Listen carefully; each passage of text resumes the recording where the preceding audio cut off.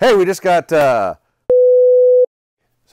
Hey, we just got Jake's new bow set up, and I noticed he was doing something that appeared god-awful to me, and we thought, why don't we do a video about making, how about we do a video about how to help Jake a little bit with his bow and how he's shooting. So we're going to do a baby bird number 2. Make sure to stay to the end because we're going to fix a very common problem that a lot of you guys have that you might not even be aware of.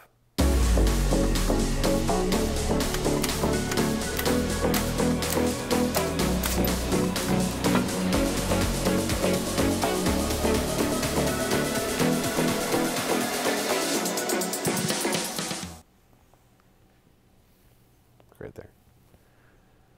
Want me to shoot? Yeah, whenever you're comfortable. So Jake has what I would commonly refer to as a high risk that you don't see very often anymore. It's not a common way to shoot a bow.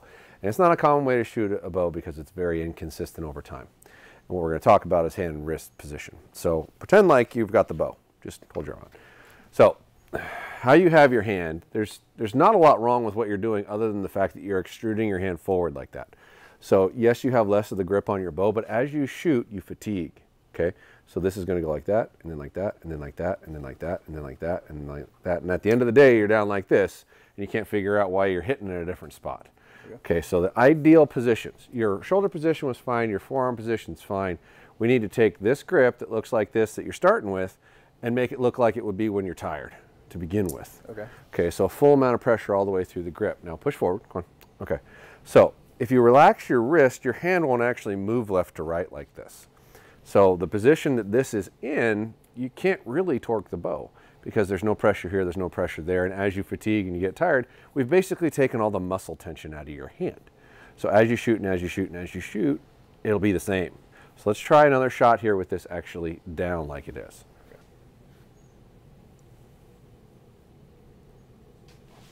Push your wrist down to where it touches. There you go. A little different? Different. Yeah.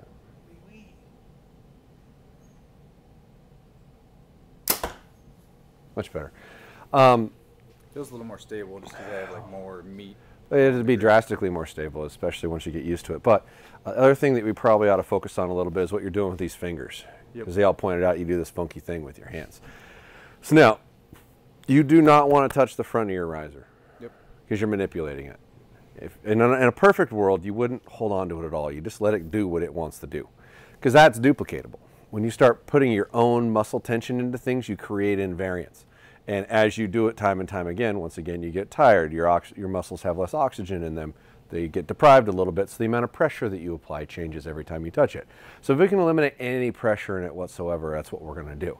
So I'm going to grab something else and teach you how to shoot without your fingers ever touching the front of the bow. So if you want to go grab those arrows, I'll grab a little toy. So this is my tool. Some wax? Yeah. This is beeswax, which I always use for like hand tying, soft tying stuff or putting on loops. But any wax usually comes in some kind of a tube, whether it's a roll of dimes, roll of quarters, etc. What I want you to do is hold this with your fingers and shoot your bow. And then you'll get a feeling for what it's really like. I want that in your motherfucking hand. While I shoot my bow. Okay. Yeah. So, and I'm going to actually sneak around to this side to make sure you're not manipulating. So what I want you to do is truly feel what it's like to fire your bow without actually touching it, because you've been touching it the whole time. You've been sneaking your dirty little fingers in there and playing with it a little bit when nobody's looking. You get them grubby little hands off. Once again, the less you touch it, the more consistent it'll shoot. Okay? Ready? Yep. Don't fire it until I tell you. Just go ahead and pull it back. All right, bring your fingers up here and grip that, like that. Okay, don't touch the riser, just hang on to the wax. The other side. Break your wrist down, homie. Atta kid, look at you. There you go. All right, and whenever you're comfortable, I know. You watch your bow when it went off? It just went, yeah. You know why it did that and it didn't do that before? Because you're not stopping it from doing it. By touching the front of it, you're stopping the bow's natural movement, thus altering the natural follow through of the bow. Okay. And then as you do that, if you do that differently, it will react differently every time you fire it. The less you touch that fucking thing, the better off you are. Period. So, which is why a skinnier grip tends to shoot a little better. Yep. Right? Because there's less of your hand on the grip. So, now this might be a little wide for you, but like a set of dimes or something, or a small piece of wax, something to stick in between your fingers to force you to hang on to that.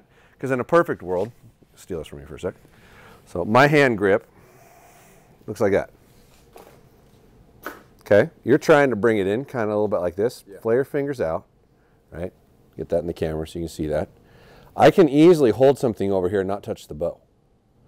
Right? And when I fire it, the bow's still going to stay forward and go forward. But I shouldn't touch it. Okay. If I can not manipulate it, the better off it's going to be. And that's really what you need to focus on. Get that heel down to where you got a full grip. Not more pressure on the bottom than the top, but equal all the way through. And then put something in your fingers so you can't keep touching the front of the bow like you do. You won't notice it right away, but if you keep score over, say, a 2-day event, you'll wonder why your scores keep going down as the day goes on the way you were shooting. Whereas if you start with your hand in the same position that you would have finished with, it was the same all day. Didn't change. Just a little bit of variance from touching that and just torquing your bow. Well, touching it and shooting from a higher wrist to the lower wrist, because you can't keep your wrist up all day long. Every time you pull it back, you're going to get a little more tired and your wrist is going to fall a little more and fall a little more. And that's putting a different amount of pressure in the hand, changing the pitch that the sight and the rest sit in, because you're constantly torquing it a little bit, because we all torque. Torque doesn't mean you corkscrew the damn thing. Torque means you're applying pressure to the handle, period. And if your torque changes, it changes what it does. We just need to be able to do it the same. Even if it's wrong, it really doesn't matter as long as you can do it the same every time. Okay. You can reset up a bow for everything wrong if you can duplicate the wrong 100%. Grip down. There you go. There you go. Relax that thumb. There you go. And just let it do what it wants to do when you fire it. Don't manipulate it. So you immediately went and grabbed it with your hand. Makes me nervous. I understand that. I understand. And maybe a wrist sling or a finger sling is something in your future. Yeah. So if your worry is dropping the bow, okay? But if you're grabbing it when it goes off, you're sending a signal over to here to fire, you're sending a signal over here to grab, and you can't convince me that that grab isn't reacting before your arrow's out of the bow, thus pitching the bow and changing where it's going to go. Yep. You have to have a clean follow through to have consistency on every shot. It's super important. Yeah, I'm gonna have to really force myself to do that with my hand. Is there a good way, so like forcing my hand down like that, is there a good way for me to like practice myself like I need to force my hand down, like, because I'm usually doing that and it just feels normal to me. Well, first of all, you're actually doing like this. Okay. Right. It's literally all the way up like that. And that'll change my draw length. Yeah, too, can you not feel when you're touching there? Because you're not before. Yeah. For me, it's like this side, like bottomed out, I can feel that. But like here to here, like I really have to force myself to do that. Well, I'd probably spend some time forcing yourself to do that. Yeah, and then I'll start working about So do you have like a wall on your house that's like an exterior corner inside? Yeah. All right, so go to a corner and push your hand against it. Okay. So you'll feel that definite line Yep. directly against, and push it equally on your whole hand. Okay. It'll emphasize down here, which will get you realizing that you need to feel it down there. You should feel the pressure of that going straight down through there. Like when you're done shooting, there's actually a line in your hand from where that is, and you should be able to feel that and duplicate that up against a wall. So when we first started, I was more like this. Oh, well, yeah. And then I need to be like that. 100%. Okay. Equal full grip all the way through. Okay. And if you can, in a perfect world, if you can spend 10 extra arrows a day, not thinking about aiming and just focusing on your grip, would be how I would say you'd address the practice of that. So if you can steal 5 or 10 minutes out of your day and just shoot like 10 arrows at close distance, not focusing on aiming or anything like that, and just feel that grip in your lower part of your hand. Yep. Wouldn't even hurt to set up a phone or something on the side and record it and look at it. Okay. I guarantee you when you watch this video, it's drastically different and you can see it really easily. And then fingers, like if I get a piece of black electrical tape, is that a bad idea?